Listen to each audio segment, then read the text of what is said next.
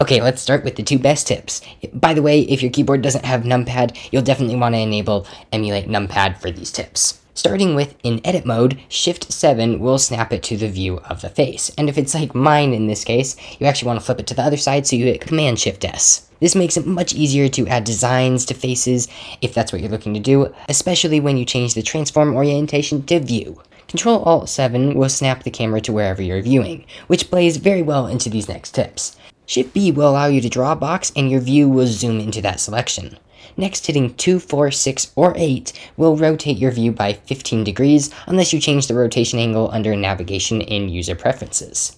Hitting 5 is able to toggle between perspective and orthographic view. 9 will flip your view to 180 degrees, and the final one most of you probably know is that 1, 3, and 7 will do side, side, and top view, and then Command will flip it. So if you want to do the bottom with 7, then just hit Command 7.